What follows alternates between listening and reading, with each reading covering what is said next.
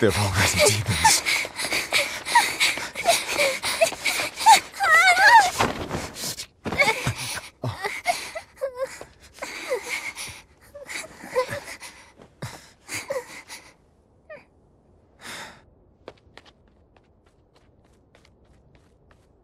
You hide here, Velvet.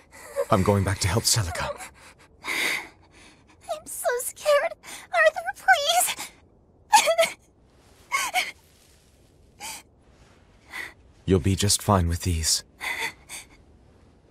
Celica enchanted them herself. They'll give you the courage you need to survive. They will? Sure they will. Now, have I ever lied to you?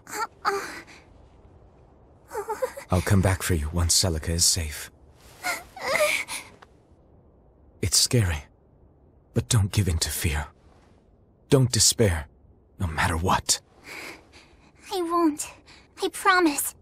After all, I'm Laphicet's older sister, and you're a student.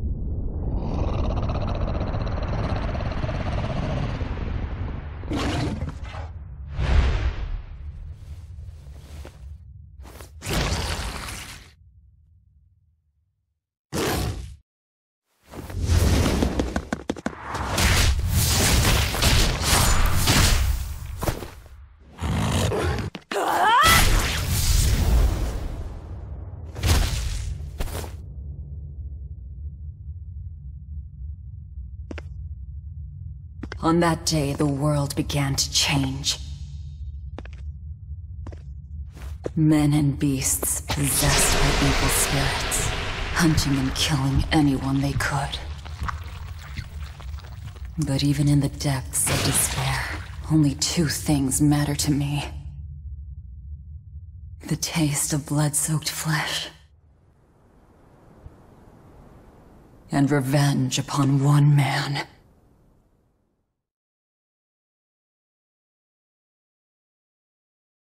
Laphi, time to wake up. Okay. Morning. I told you to stop calling me Laphi. I'm not a little kid anymore. Grumble, grumble, huh? You must be feeling good. Bit of a fever, I'm afraid. At least the new medicine's supposed to come today. Until then, you stay in bed, got it?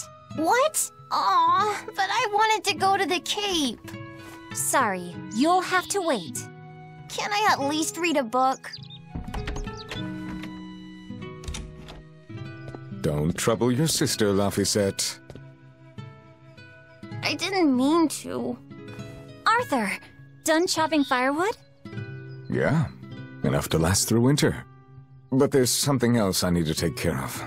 Sorry, but medicine money'll have to wait a bit. I can earn it myself then. Bring down a few prickle boars, and I'll have plenty to offer in trade. On your own? Arthur's first maxim. Plans must be solid and reactions flexible. All right. I shouldn't doubt my students' abilities. Sorry to put you in a spot. I'm sorry, Velvet. Whoa, hey! What's everyone apologizing for? We're a family, right? Right. I'll see you later. I whipped up some porridge for you, okay? Be back by evening. Thank you. Be careful, Velvet. Come to think of it, Arthur hasn't requested his favorite dinner in a while. There's been so much going on, and the village always has him out hunting. Maybe he's just worn out? That does it. I'll cook him up some prickle boar stew, just like Celica taught me. That ought to pick him right up. A healthy portion of nourishing meat cures fevers and weariness alike.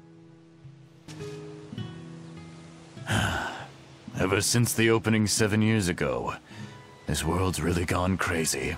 Famine, freezing weather, and worst of all, this demon blight that's turning people into monsters. I can't believe that people can really turn into those things. It's a nightmare. Does no one know what causes demon blight? Or how to heal it? No. What we do know is that when people turn into those monsters, I mean, demons, they gain incredible strength and attack humans on sight. Whoever named it the opening named it right. It's like someone opened a portal directly to hell. Come to think of it, Celica died during the opening, didn't she? It might be a good thing she died when she did.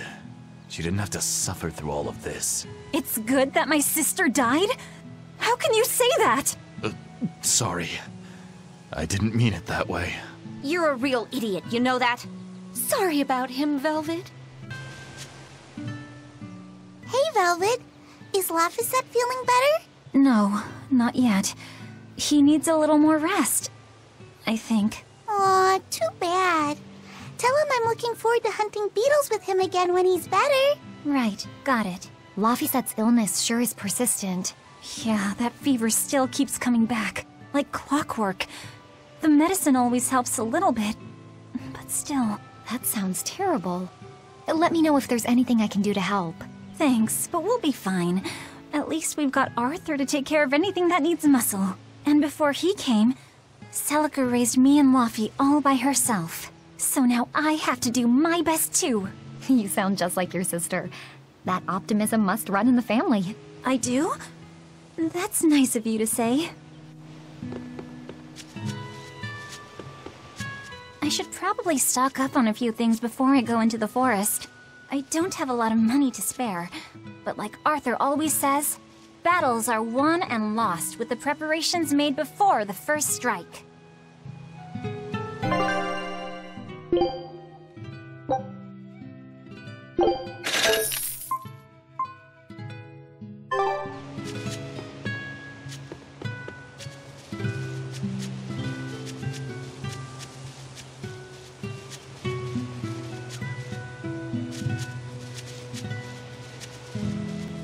The demon blight is a punishment sent to us by the Empyreans for forgetting the old prayers.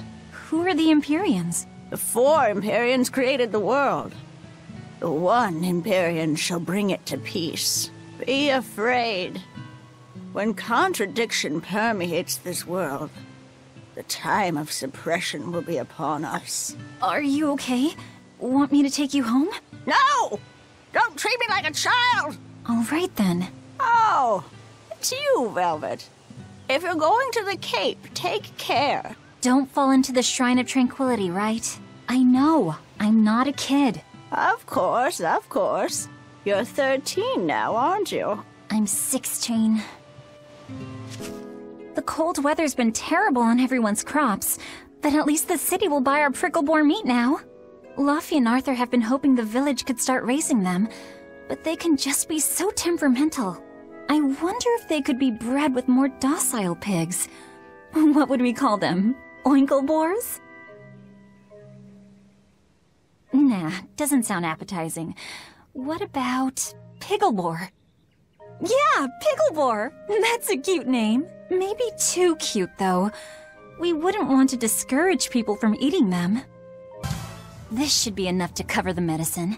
I'd better bring these to the store. This place isn't safe. That hole's gotten bigger. I've told them 1,000 times they ought to build a fence, but they keep saying it's forbidden land. Even Celica used to scare me with it. She was always, "This is a gateway to the underworld." Well, I'm too old to keep falling for that nonsense.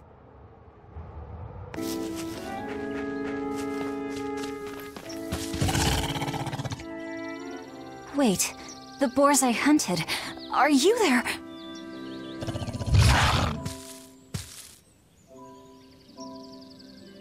Maxim 3. Never waver once your sword is drawn. Control your feelings to control the tide of battle.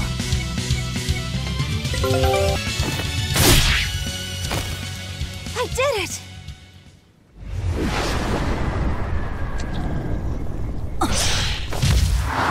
Cirrus!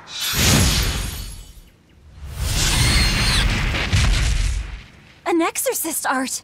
Pride and anxiety. Pity for the enemy. Thrill of victory.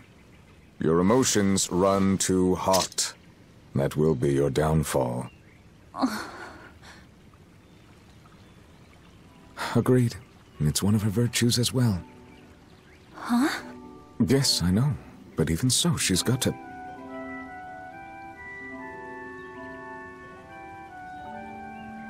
Arthur? Arthur's fourth maxim. Never let your guard down, even when victorious. Got it. In any case, this should be enough to buy Laphicet's medicine.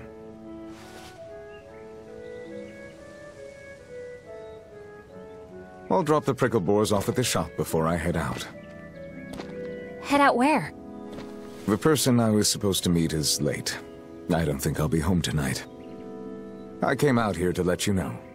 You'll have to pick up the medicine yourself. Right. One more thing. I saw a group of demons near the village. If you're attacked, run away. Am I clear? No way! I can handle a bunch of... Demons can only be challenged by those with the talent for exorcism. That's the cold logic of the world, and no emotions can change it. Do you think I could become an exorcist?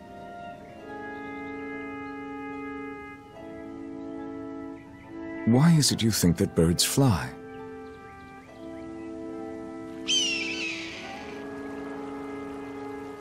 Why? Well, without flying, they couldn't find food. It takes a particular innate talent to be an exorcist. Unfortunately, very few humans have it within themselves. All right.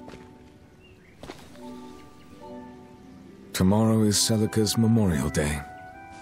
I'll be back as soon as I can. Hurry back! I'll make you a quiche, just the way she taught me.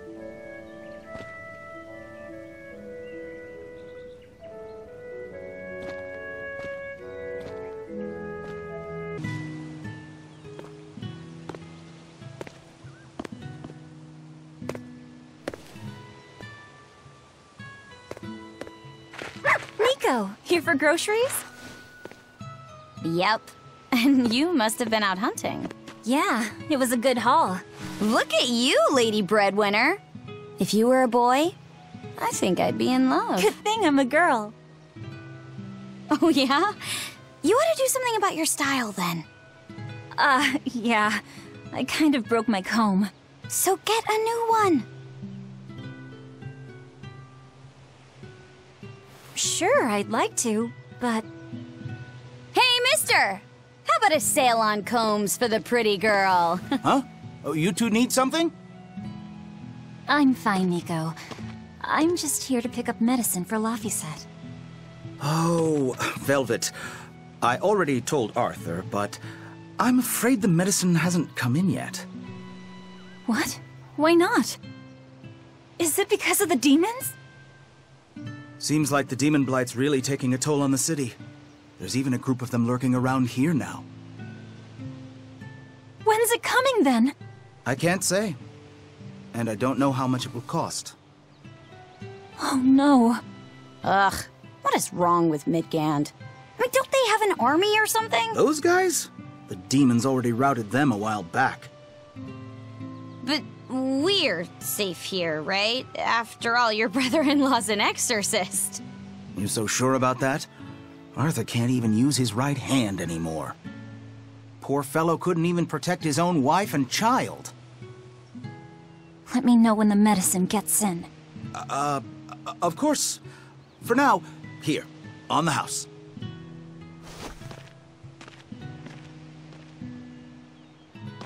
Velvet! You didn't forget, did you?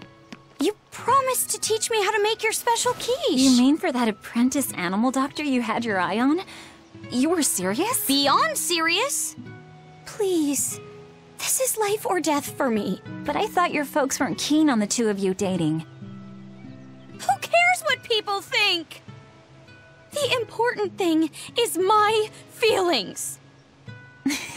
I like the way you talk. If I were a boy, I think I'd be in love.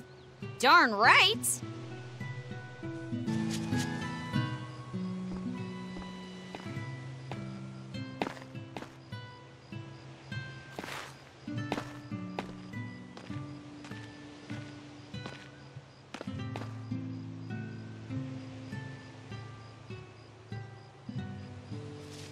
Hi, Celica.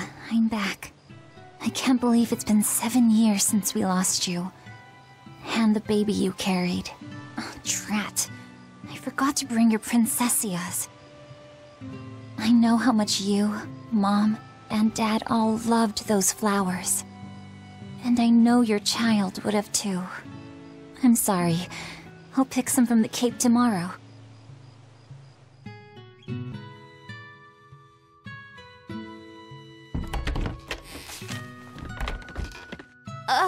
Welcome home, Velvet. Laphi, I told you to stay in bed. I was only up for a little. Look, your fever hasn't gone down a bit. Go lie down and I'll cook dinner. I'm sorry. What's this? A compass. It uses a magnet to tell you which way you're facing. Woohoo! You can use the sun and stars for that. And what'll you do if it's cloudy, huh? Thanks to this invention, we'll even be able to voyage across the ocean. See? It's designed to stay level, so your heading will be true even when the ship is rolling with the waves. Pretty neat, right? If you say so, Laphi. Come on, it's a must-have for any adventure. Can't you see how useful it is? You can tell me more about it later. Did they hurt you? Not a scratch, and I brought back plenty. I can hear Arthur already. Gosh, Velvet, I think it's time you learned all my secret arts. He isn't coming home tonight, is he? How do you know that? Sarah stopped by and told me. Arthur's Moloch? Huh, you really can talk to Malakim, can't you? Yeah, Arthur says I've got exorcist potential. No kidding. I think you'll be an exorcist to rival even him. I can tell you've been learning all sorts of things from his book collection. I really want to become an exorcist. I want to go traveling with you and see all the wonders of the world. I'll hunt and chop firewood, and if demons come for us, I'll defend you. I wish I could do that.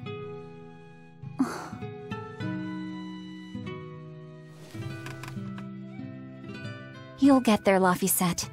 It should only take... 20 years tops. It won't take me that long. Oh yeah? You better prove it to me then. Start with this lovely meatball stew I cooked. Eat every last mouthful, even if you don't feel hungry. And take your medicine, no matter how nasty it tastes. No tricks. Am I clear? Yes, ma'am. Right. Cooking time. First, I need to light the stove. It's so easy to light Arthur's firewood.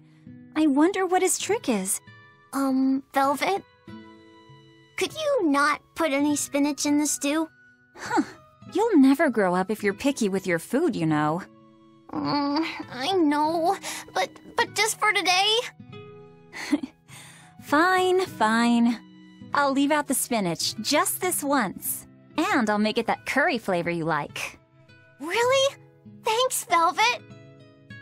There's some of Arthur's special curry spice upstairs, isn't there? There you go. Not spicy hot, but oh so delicious.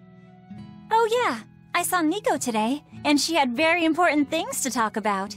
She's coming over in the next couple days, so be on your best behavior. I will. I'm glad you've got a good friend. Yeah, we've known each other since forever. Still, Nico falling in love? I can barely wrap my head around it. Laphi, you know, if there's a girl you like, you'll tell Big Sister all about it, right? Girl? You're a stubborn little brat, so you might need an older girl to keep you under control. Oh, and she's gotta be a good cook. A pro in the kitchen is a success at life. Knock it off, Velvet! You should be more worried about your own love life. Me? I've got enough on my mind. For one thing, I've got to cook for you and Arthur since Celica is gone. Besides, getting crushes on strange men? I just don't see what's so... Laphi, what's wrong? Are you all right? I'll bring you some water. I'm fine. You just said something funny is all, and it made me choke a bit. As long as you're okay. Sorry, I went off on a tangent there. Who knows what the future holds? Yeah, but what more can I do? I've got a duty to look after my little brother, and I'm serious about it. I know, but I'm trying to look after you too. I want you to be happy. That's all. And it's not just me. Arthur worries about you too. Well, we're family, right? Yeah, that's what families do. Thanks, Laphi. For you, I'd kill every last prickle boar in the forest if it came down to it. What am I doing? I need to hurry and get dinner ready.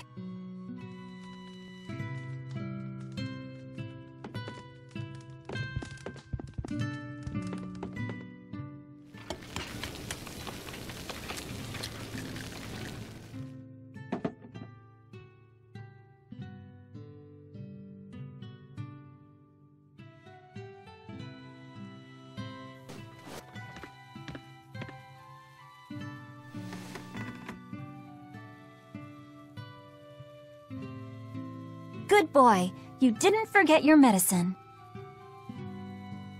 Well, I did promise.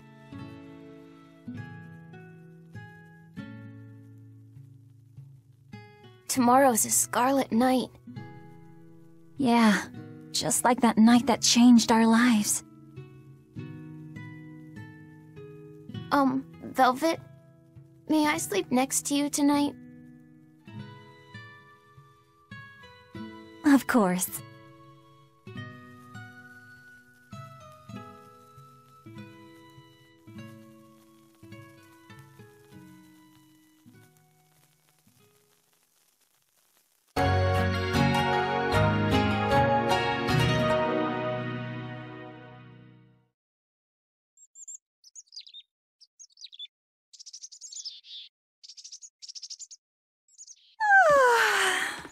Okay, let's see. Today, I've got to dry some meat and use that cheese I've been saving to make a quiche for...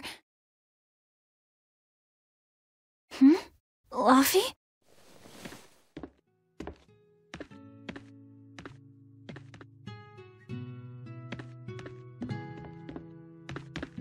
You little... Where have you gone?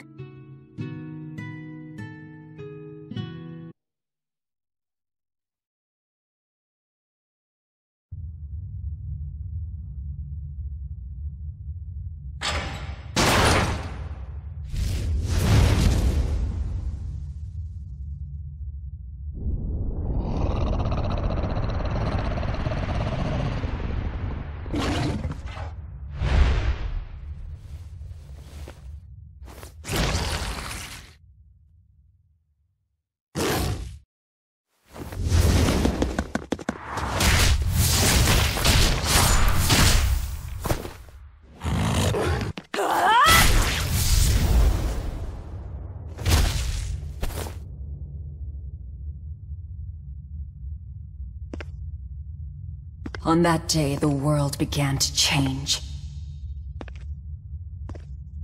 Men and beasts possessed by evil spirits, hunting and killing anyone they could. Scared. Arthur, please! You'll be just fine with these. Celica enchanted them herself. They'll give you the courage you need to survive. They will? Sure they will. Now, have I ever lied to you? I'll come back for you once Celica is safe. It's scary, but don't give in to fear. Don't despair, no matter what. I won't. I promise. After all, I'm Laphicet's older sister, and your student.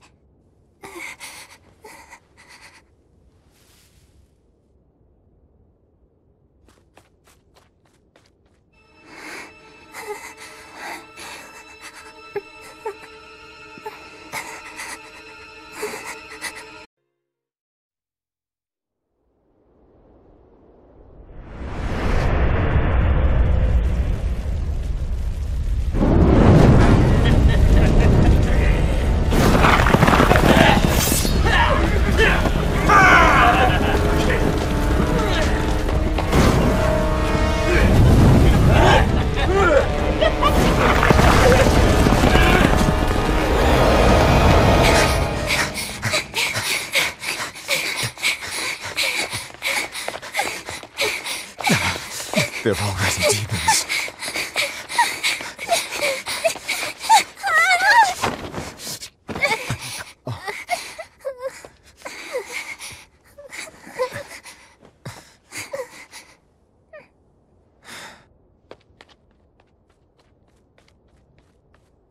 You hide here, Velvet.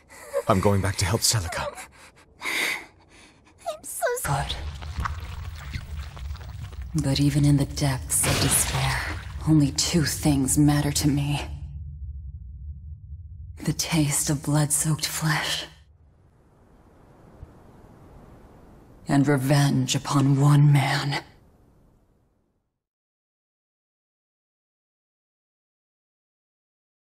Laphi, time to wake up.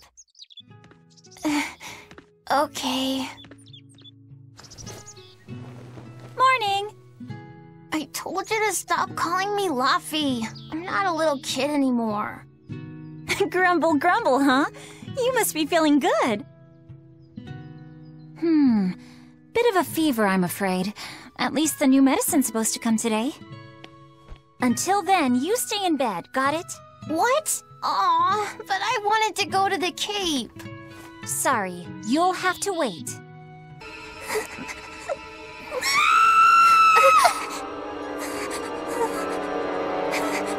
Celica!